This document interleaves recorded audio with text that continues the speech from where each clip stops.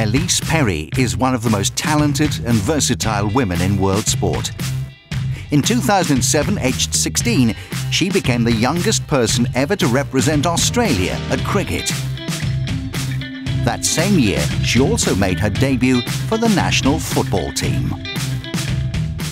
Thought about this and sort of going back to when I first started playing both sports. It was pretty much at exactly the same time when I was 6 years old, and ever since then I've played cricket and soccer, and they're such huge parts of my life. So I've had some wonderful experiences in both sports and met some wonderful people, and had the opportunity to do some wonderful things. So it's really hard to sort of, I suppose, single one out in terms of being the most important to me.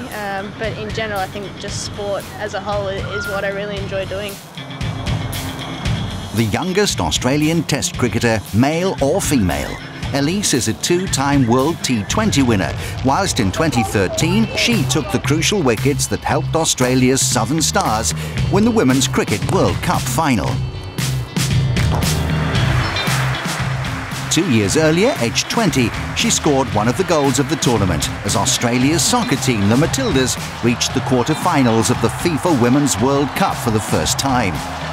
In the process, Perry became the first person to represent Australia in both cricket and football World Cup finals.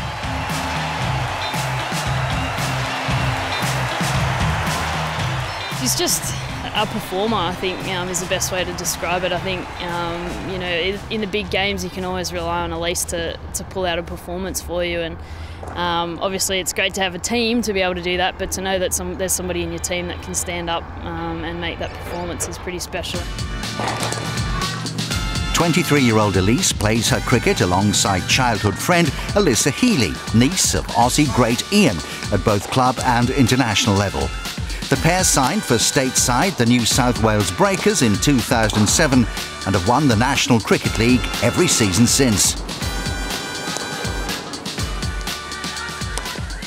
I've been lucky enough to play a lot of sport with her growing up. To see her succeed the way that she has is pretty special, but it's pretty awesome to be able to switch on the telly and see Ellyse playing for Australia, or to run out together and playing cricket for Australia is pretty awesome. So it brings a bit of a smile to your face. A right-arm fast-medium bowler, Perry is a cricketing all-rounder who's used to making significant contributions with both bat and ball.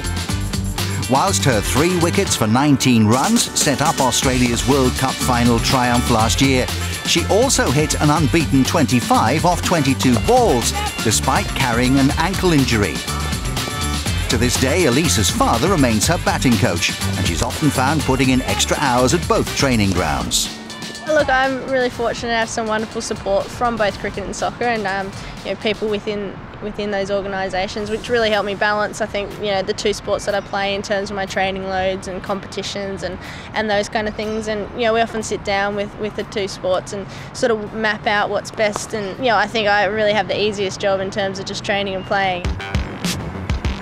On the football pitch, Perry is something of an all-rounder as well. A defender by trade, she's also a set-piece specialist, whilst her ability on the ball makes her a real attacking threat. She plays for Sydney FC Women, where she's coached by Alan Starchich.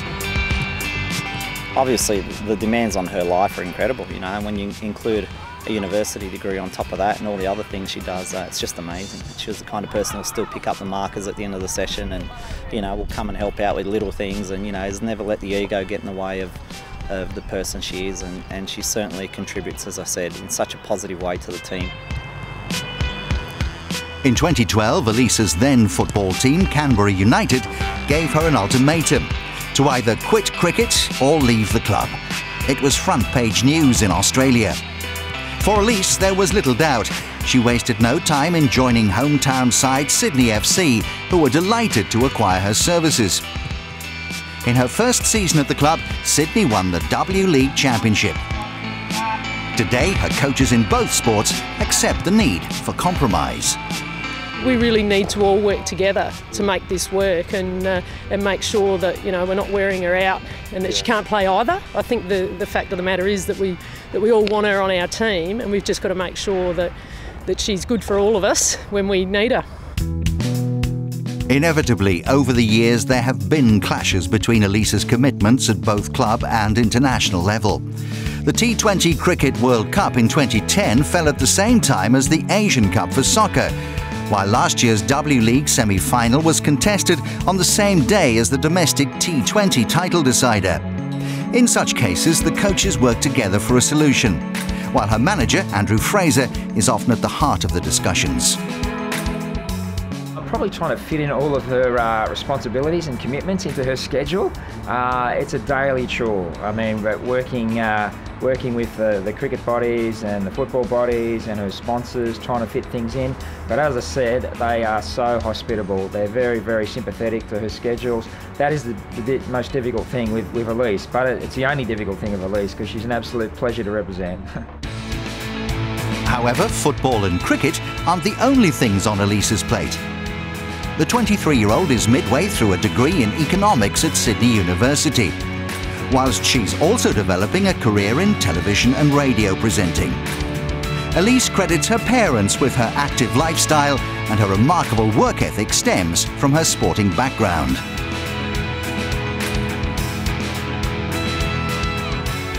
I really strongly believe that you're never as good as you can be in sport, and that's purely because I think there's always something to work on, and so it's nice to be able to do that in two sports with different people, and work with different coaches and teammates to try and achieve the things that you want to. Last year, Pro Sport magazine ranked Ellyse as the 36th most marketable athlete in the world, male or female. She was the only Australian sportsperson inside the top 50.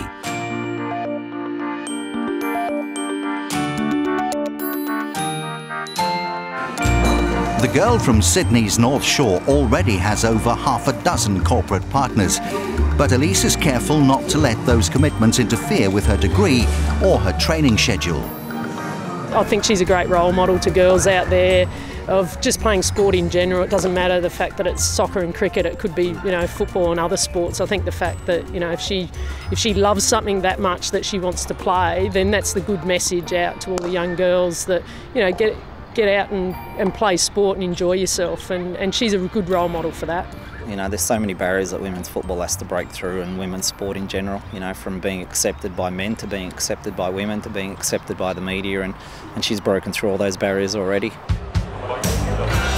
For the past 4 years, Ellyse has pursued a media career alongside her sporting commitments.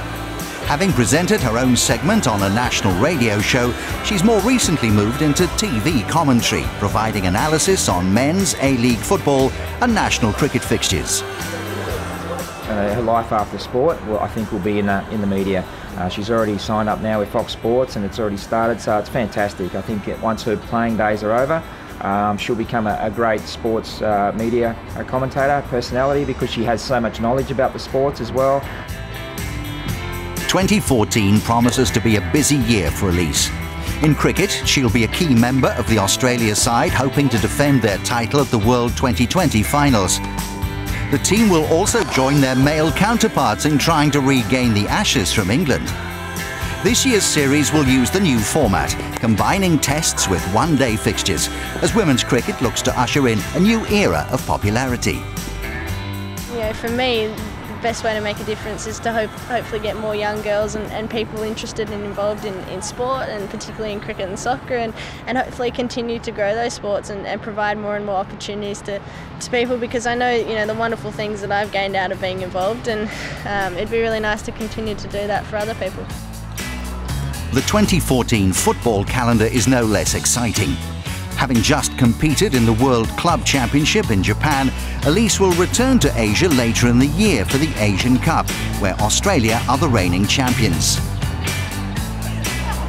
Women's sport in the country is currently in good health, and Ellyse Perry is at the heart of that resurgence. Oh, look, she's just a wonderful human being, on and off the field. She's a delight to work with. Her personable nature, it just endears her to everybody. She's just a wonderful sports person and a wonderful person, full stop. Perry's coaches accept that there may come a time when her body can no longer handle the pressure of playing both sports, but are hopeful that moment won't come for a few years yet. Ellyse herself admits that perhaps playing two sports may have limited her ability to reach her full potential in one, but it's clear that she's always followed her heart in making that trade-off. I'd love to always be really enjoying what I'm doing, and whether that's playing both sports, one sport, or doing something completely different. I'm not really sure. I think I've never really spent too much time thinking or worrying about the future. I've kind of just gone along for the ride and never imagined being in the position that I am at the moment. And yeah, for how long that lasts, I'm not really sure, but yeah, I know I'm going to enjoy every moment of it.